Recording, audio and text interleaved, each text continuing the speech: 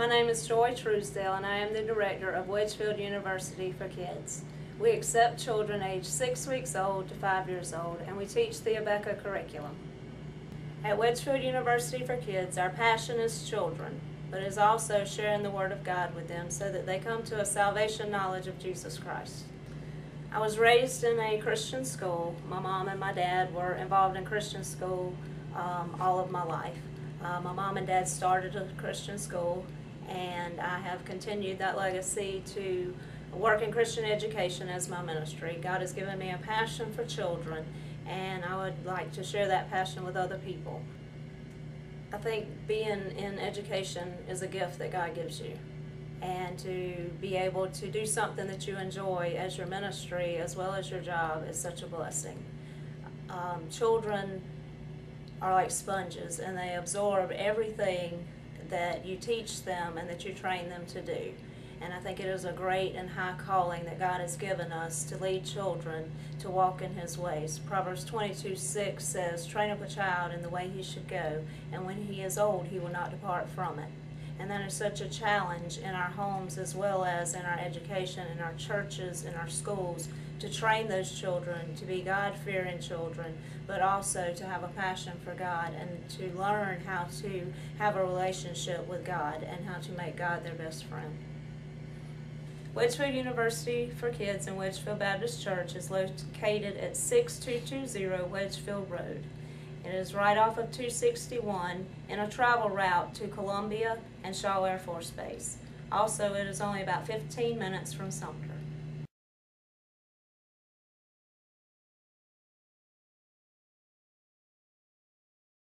We will be open from 7 a.m. to 6 p.m. Monday through Friday.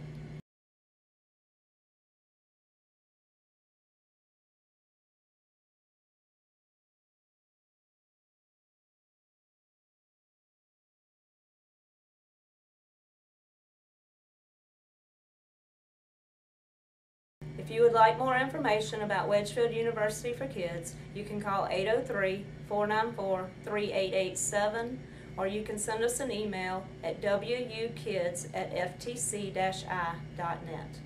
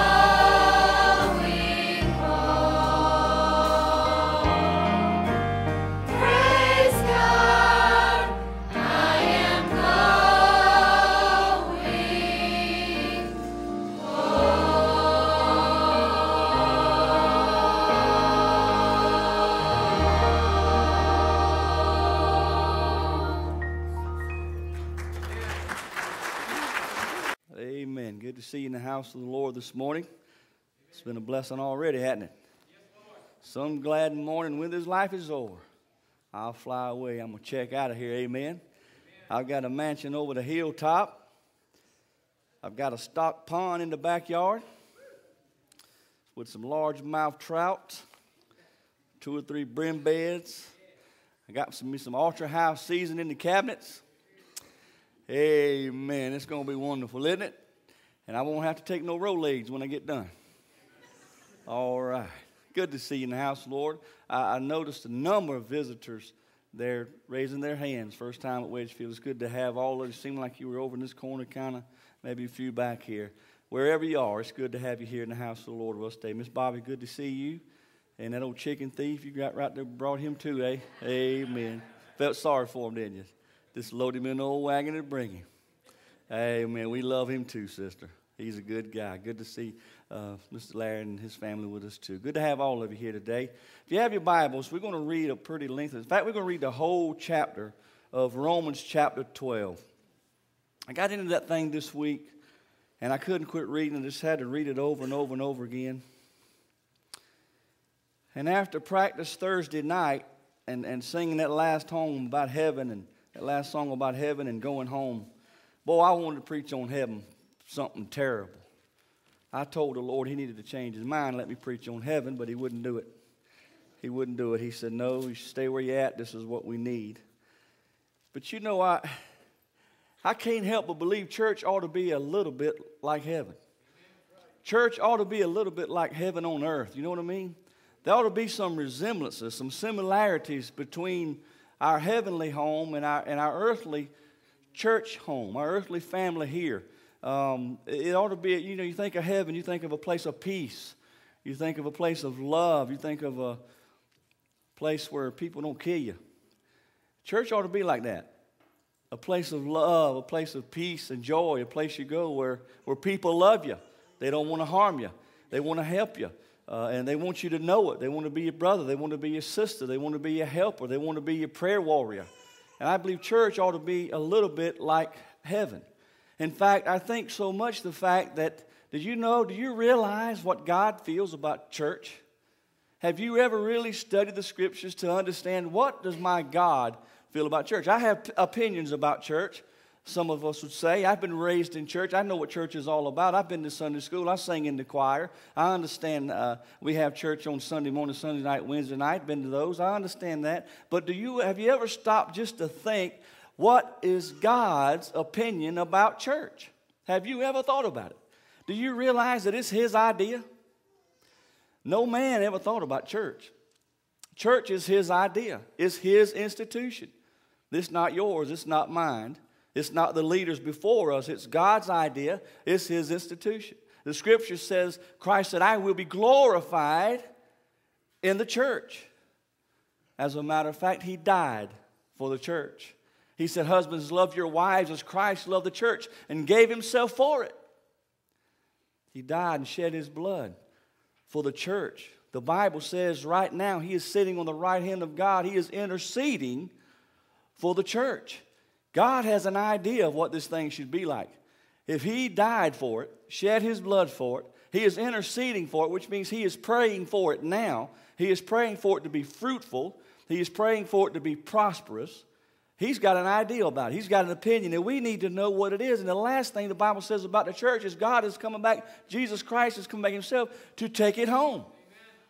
So I believe his idea and his opinion would suggest that the church, the local assembly, should be a lot like heaven, and there should be some similarities. I want to talk to you about that. With that in mind today,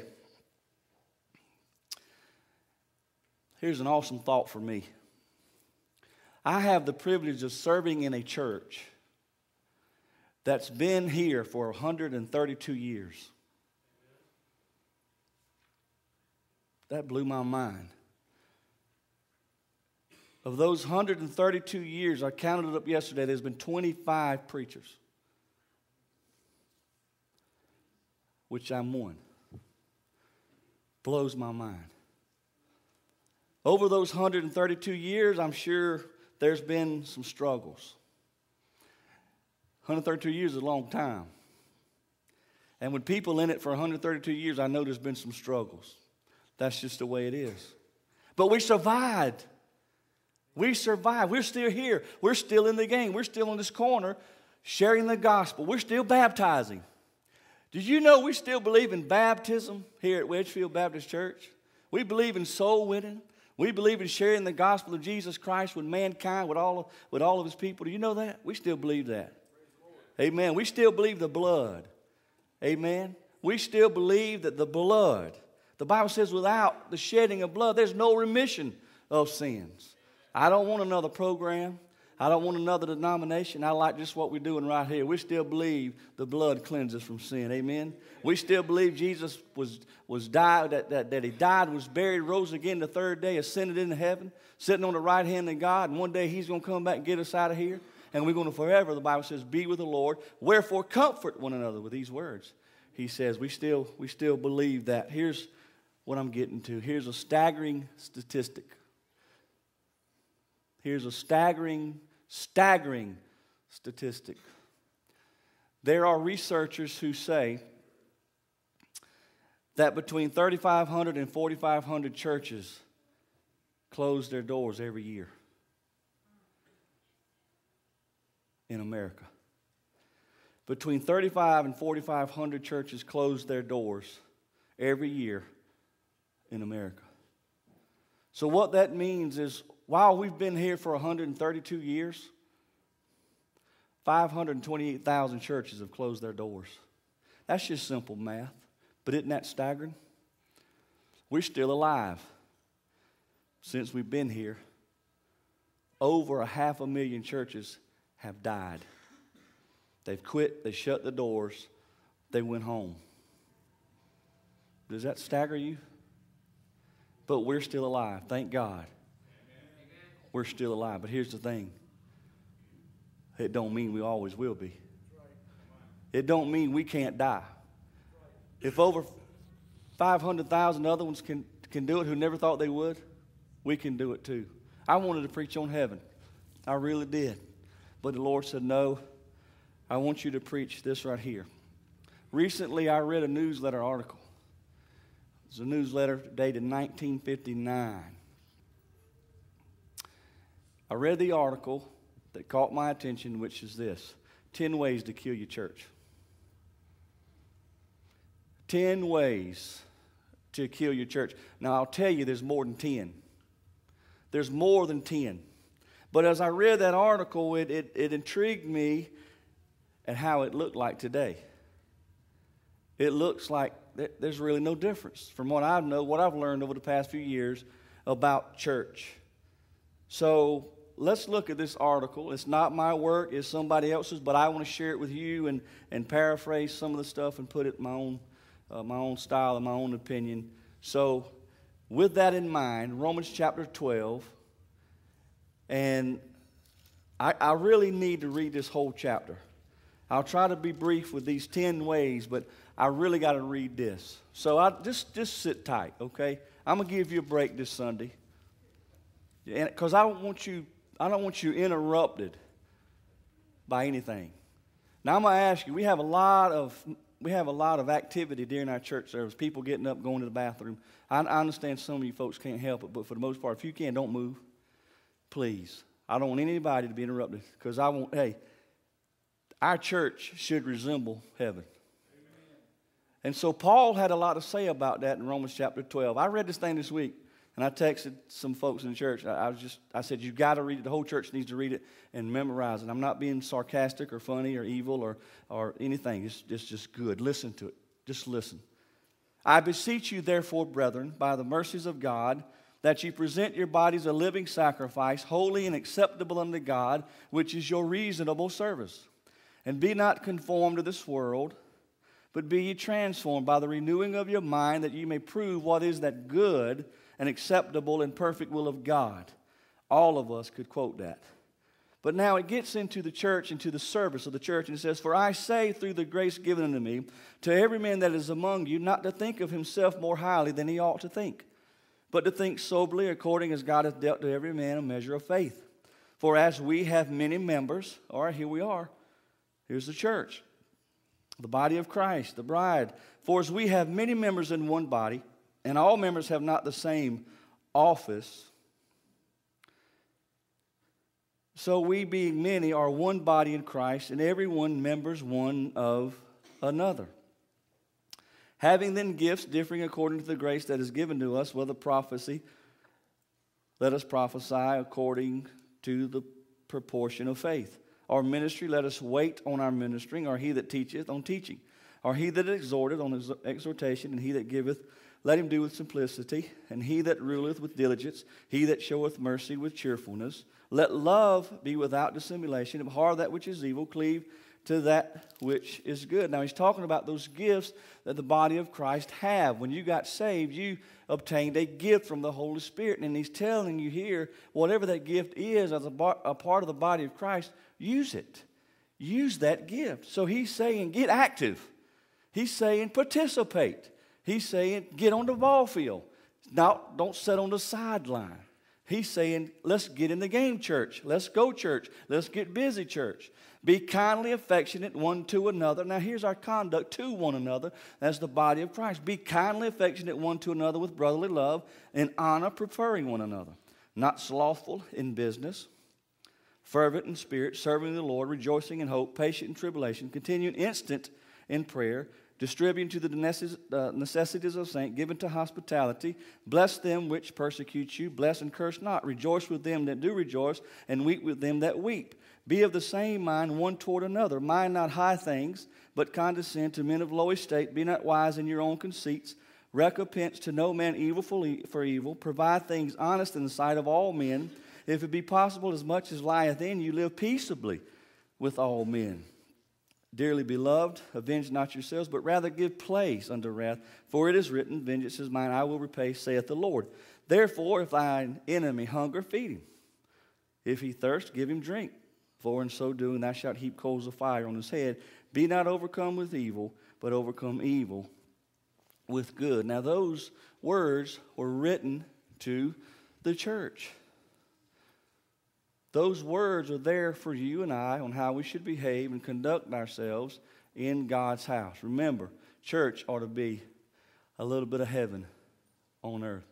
It ought to be a place to go find friendship, to go find love, to go find compassion, to go find someone who cares, to go find someone who gives you hope that's out of this world, the hope of the gospel of Jesus Christ. Yes, your sins can be forgiven. Yes, your soul can be saved. Yes, you can have everlasting and eternal life, but it's through Jesus Christ. And that's what we're here to do. That's what we're here to do. That's what Paul is instructing us right here. So what I'm about to tell you is not scriptural. When I go through these things, they're just an outline, a man-made. I don't want you to say, Paul said this is in the scripture. It's not, but I do believe that what I'm about to share with you is very accurate. Pray with me. Father, in Jesus' name, lead us and guide us now into all truth. Father, allow us to be able as your people to make the church of the living God a little piece of heaven on earth.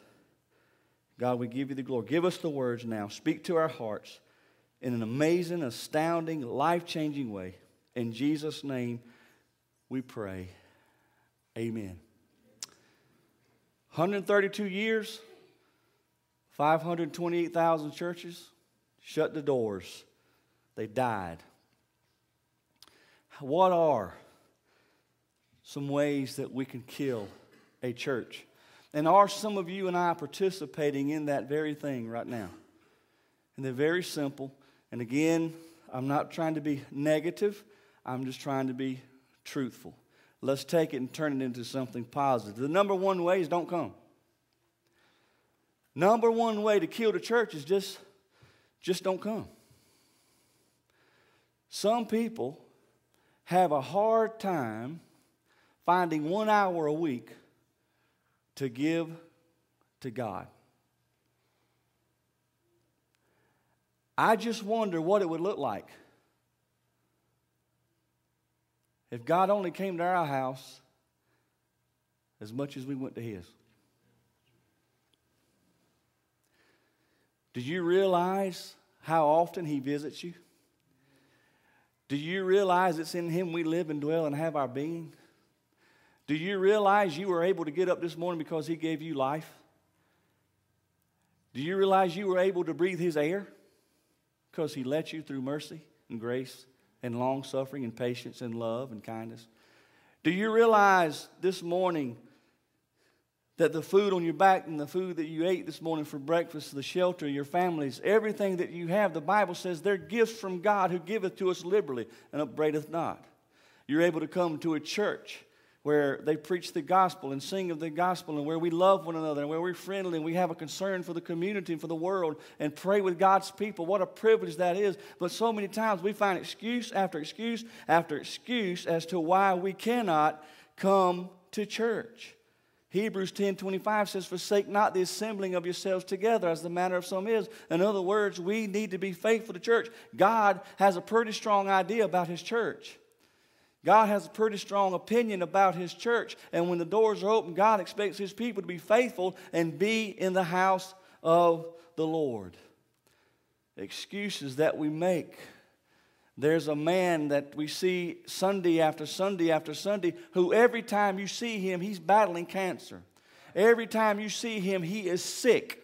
There's not a time when he is not sick. There's not a time when he doesn't feel bad. Yet you cannot make him stay out of church. He will find no excuse not to be in the church. It's Mr. Robert Walters. If Mr. Walters doesn't make excuses, my friend, most of us can't make excuses. Miss Eileen Smith, she's out of here today. That's one of the rare times I can remember her not being in church. I bet you she wanted to come. I bet she made no excuses. I bet Brother Sid made her stay home for her own good. We don't have the excuses that we claim that we have when it comes to not going to church. There's not an excuse good enough. I do not believe that I'll stand in the presence of God and hold. I just don't. Brother Field Kidd said there's only one reason you shouldn't go to church, and that's if you die. And he said, if you do, how about mail us a death certificate so we'll have that on file? Y'all awake? Someone said this. They said the great task of the church is not only to get sinners into heaven, but it's to get saints out of the bed.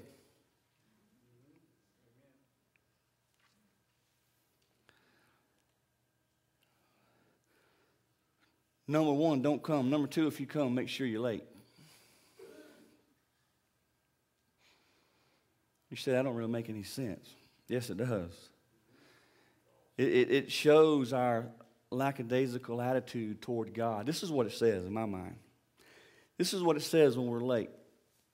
I know things happen sometimes, but there's some folk who are never on time.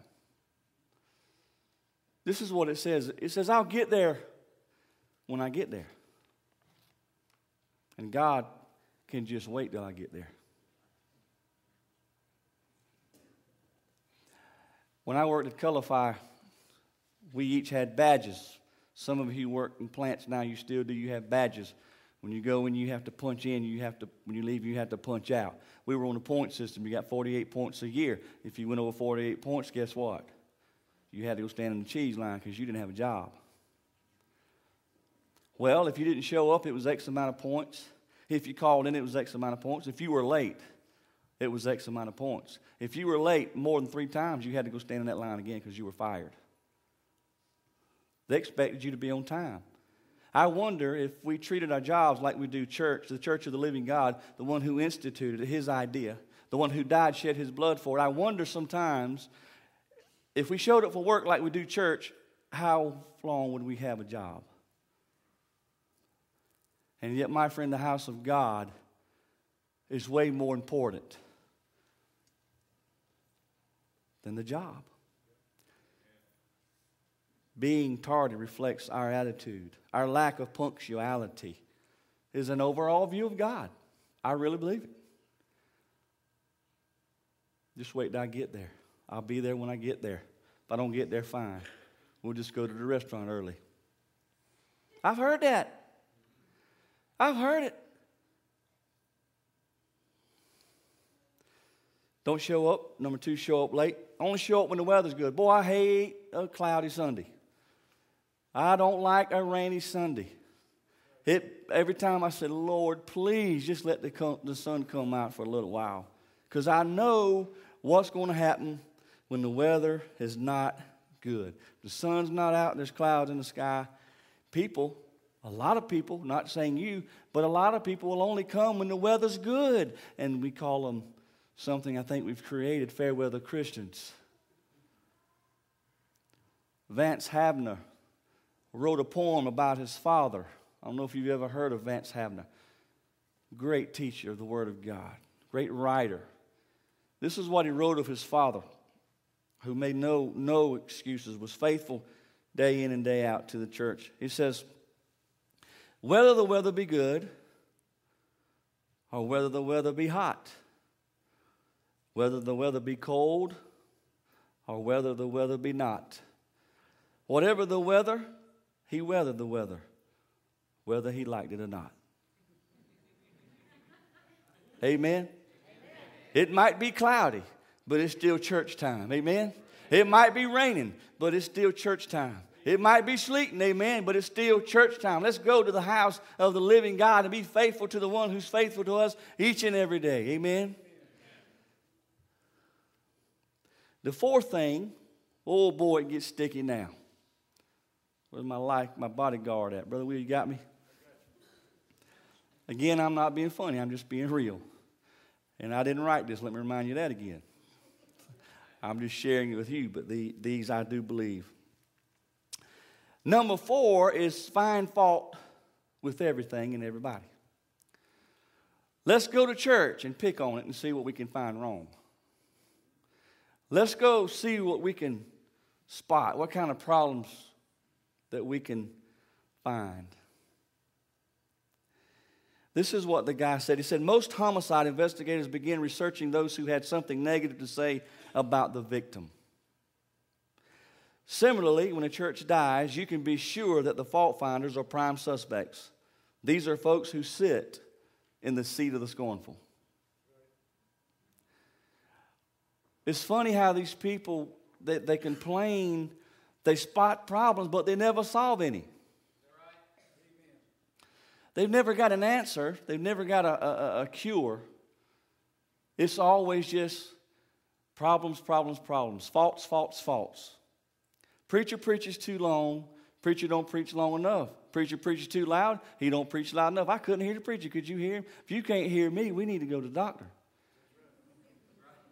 I'm not hollering today, but this is not my normal preaching style, but I preach so you can hear me. I mean for you to hear me. I want you to hear me.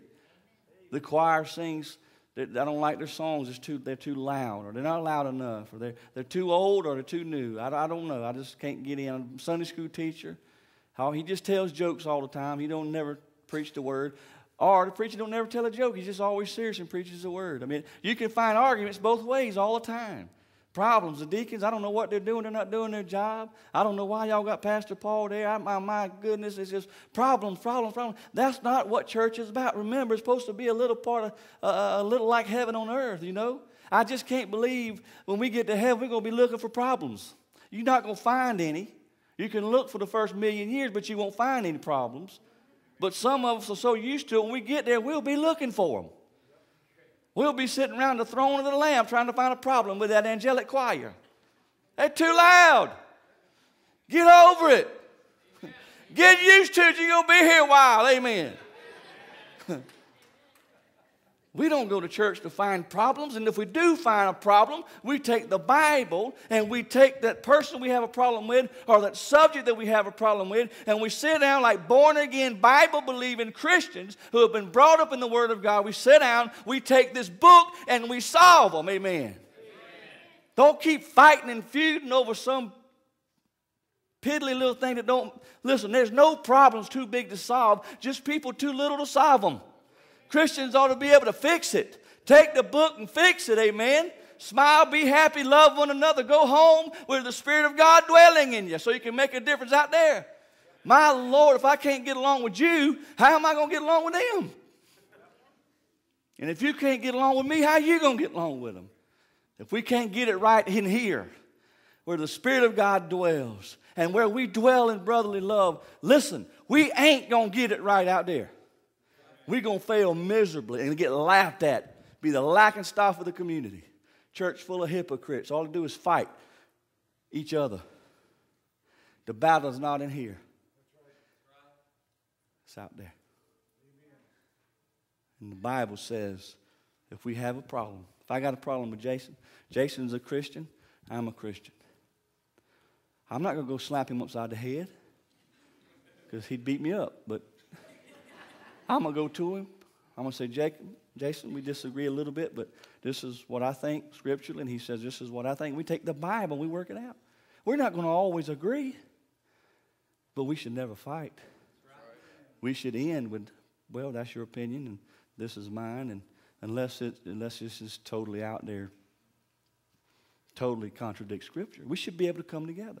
Most of the time, most problems are just simple little general problems that we should be able to solve. Amen?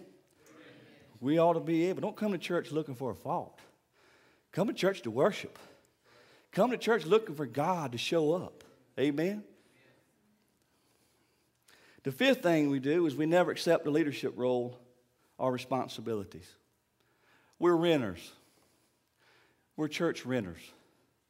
You know, when you rent an apartment, something tears up, you're not obligated to fix it. You call the landlord and he comes and fixes it. We take no ownership. It's not my problem. Let somebody else fix it. That's not church. There's people renting pews. We're renters. We're not owners. We're supposed to take ownership. We're supposed to grab the church and ministry by the horns and say, this is mine. And I'm going to be active and I'm going to be a part of it and get involved in the church stuff.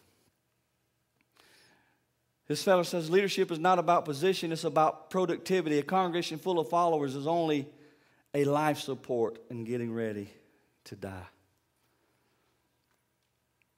Man, my friend, I cannot encourage you enough. If there's any truth of the Scriptures that I want to get across to you right now today, because this is the thing that's going to keep us alive. This is the thing that's going to give us vitality. This is the thing that's going to make us vibrant and strong and make a difference.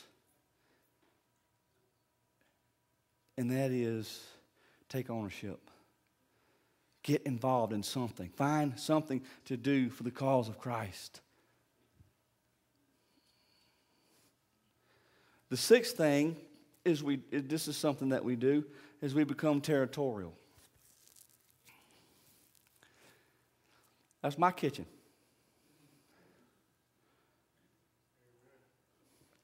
This is a big one, y'all. It's my classroom. Those are my tables.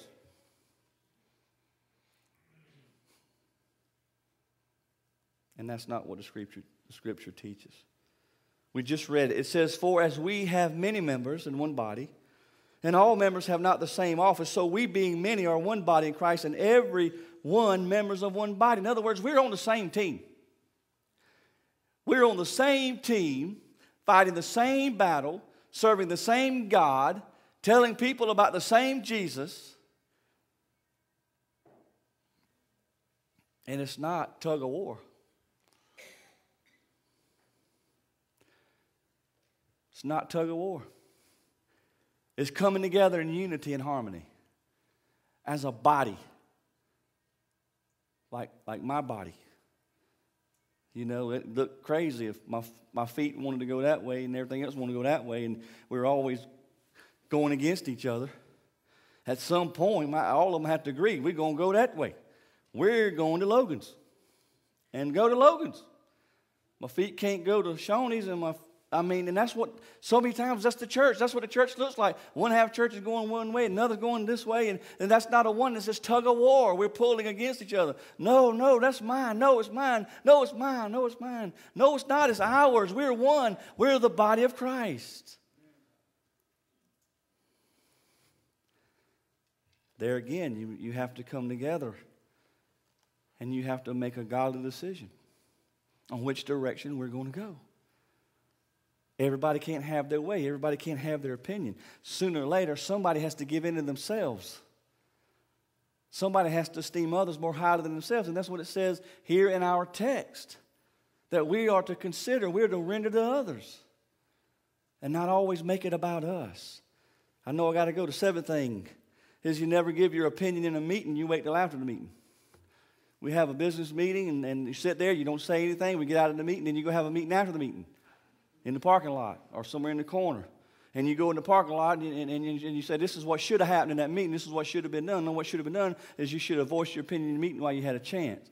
And don't have a meeting after me. We voted. It's done. It's over with. Let's go home. This guy says there's chalk lines all over church parking lots outlining exactly where the murder took place. Meeting after the meeting, where we just killed everybody. We just killed that meeting, killed that deacon who led it, and the parliamentary group and all them. The eighth thing he said was do nothing more than absolutely necessary. We show up, we go home, that's it. We never get active, we never take hold of ministry. It's hard to reach the least of these, doing the least that we can. If we're going to reach them, we need everybody. We need the church to be one body, working for one cause, for one Savior, for one God. Amen. It's quiet in here. Number 9 was hold back on your giving to the Lord. Here's another one. Holding back on your tithing and giving will kill the church. It takes money to do ministry. I don't talk about money a whole lot, don't like to. I know you probably don't like to hear it, but the Bible does. Jesus has a lot to say about money. Jesus killed people for taking money. Did you know that? You ever read that in Acts? There is a Bible command to give our tenth unto the Lord because that belongs to Him. That's not yours to begin with. And when you don't give it, not only are you robbing God, but you're holding back ministry.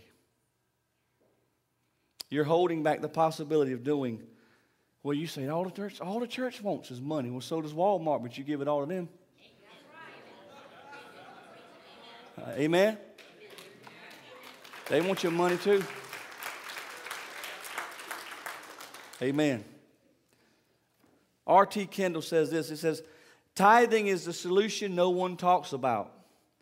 If every Christian tithed, every congregation would be free of financial worries and could begin truly to be the salt of the earth. If every Christian would tithe, the church would begin to make an impact on the world that would change it. The church instead is paralyzed. One surefire way to kill the church is hold back on your tithes and offerings. I can assure you today, Wedgefield Baptist Church would have no problem if everyone in here tithed and gave. And many of you do. And I thank God for that. And I'm not saying that there hadn't been many who have taken money and run and done crooked things. I'm not saying that it's never happened. It has happened. I'm aware of it. They will have to stand before God. Nevertheless, the Scripture is very clear. The operations of the church requires your money. It requires tithing. It requires offering. And let me encourage you today to take the Scriptures at its word when it says that if we're faithful in our giving and our tithing, God will supply our needs. He will meet your needs. So, holding back is one way to kill the church. And the last thing, and I don't have to beat this horse to death because you know I believe it so strong in this, don't reach out to the unchurched. Let's just stay in here and let's just have a good old time. Let's just stay in here and eat and listen to good music and listen to good preaching and let's just worry about the brotherhood. I believe that's as ungodly as anything else in the Word of God. I believe it's total and complete disobedience to what the Scripture teaches when it tells us to go into all the world and preach the gospel. When it tells us to go out into the harvest for its plenteous. I believe the church, if we want God to bless us, if we want to thrive, we have got to find ways to reach out to the unchurched. That's the community. I know we've got a lot of visitors here today. This is not normal for us. But listen, I want to be very clear with you. When we say God is here doing some wonderful things, He is. There's no doubt about it. God is in this place. If you hadn't felt Him today during our worship, You don't know what it feels like when He's there. He's here. We had 3 people to get saved last night that we didn't get to baptize today. God is saving people. There are people giving their hearts to Christ. We've got a man in here called to preach here in the last few weeks. God is just doing some wonderful things. We've got people that we pray for. I'm telling you right, they're here because of this prayer list. I can tell you that right now. I've had doctors to tell me they're only here because somebody was able to get a hold of another world. God is here. We're doing some wonderful things, but we want to do more. We want to reach out further for the cause of Christ. And we need to understand what church looks like to God and how it ought to look like to us and what our conduct and behavior should be within this church, doing what God calls us to do. We came here a little over 7 years ago. We started Sunday morning service. We've always done that. But we started Sunday night service. We started Wednesday night service. Sunday night's done okay. It hadn't grown the way we wanted to. Wednesday night didn't grow at all. I'm not going to throw rocks. I'm just going to say it didn't work. Insanity's doing the same thing over and over and over again, expecting different results. I couldn't get it to work. Maybe it was my fault, and I take the blame for it totally, regardless of whether it was or not. But we felt compelled that if this is not going to work, then we need to put it to the side and maybe revisit it later and implement something else. I'm making a charge to you based on what we said today. We have stopped the Wednesday night. You'll notice it in the bulletin. We will not do Wednesday night Bible study again unless God calls us back to do it. But what we are doing is working together with a group of men here in the church to establish a visitation program that reaches everybody in the church, those who are sick, those who are shut in, and it reaches to everyone who comes in and signs a visitor's card. It reaches out to these people. It reaches out to the people in the community. An effective visitation program will be taking place in place of the Wednesday night Bible study. That is in the works. You will hear from it again here very soon. I feel like one of the things that we've not done so good at is being able to visit and get out and be where people are. But we're fixing to fix that. We're working on that in place of that Bible study. I want you to be praying that God would bless this, and I want you to be praying and asking God how you can get involved. You will be hearing about this very strongly in the next week or two. And I want you to ask yourself the question. I want you to be praying in your private time with God. God, what can I do to be a part of this ministry? What can I do to reach this world with the message of Jesus Christ? What can I do for the homebound? What can I do for the shut-in? What can I do for the sick? What can I do for my neighbor? What can I do for the visitor? To make them understand Wedgefield Baptist Church loves them, cares about them, and wants them to be a part of what they're doing, of the good things that God has going on. I want you to seriously, seriously pray about it. 10 ways to kill a church. One of those ways, don't get involved. Just don't get involved. Be a renter. Be a pew renter. I'm begging you today. This has been on my heart so strongly. I'm begging you, get involved. Do something. Invite people to church. Every week, invite. Share the gospel. Share your testimony. Let people see the love of God in you. Folks, that's what this is about. When He instituted it, I know for a fact it was His idea. Just what I'm telling you right now, that's what the Bible is all about. That's His idea.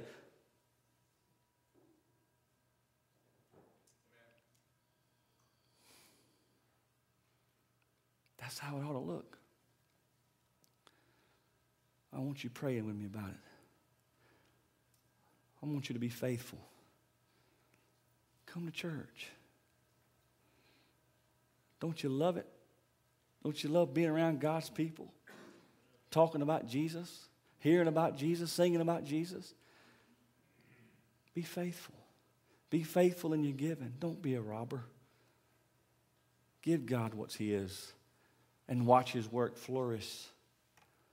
Watch people get saved because you gave. Vacation Bible School is expensive, but it's worth it today, isn't it? Them 2 little boys got saved, baptized. It was worth it. Couldn't have done it without you. Couldn't have done it without your participation. But we need more. The bigger the army, the bigger the battle we can fight. Get involved. Be faithful to God. Come to His house. What would it look like if He only came to your house as much as you came or I came to His.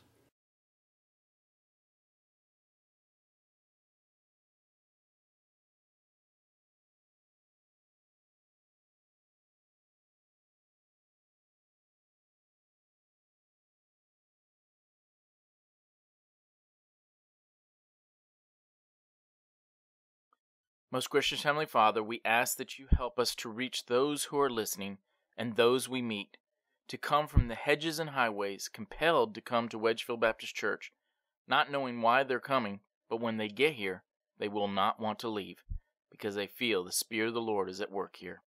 In Jesus' name we pray. Amen.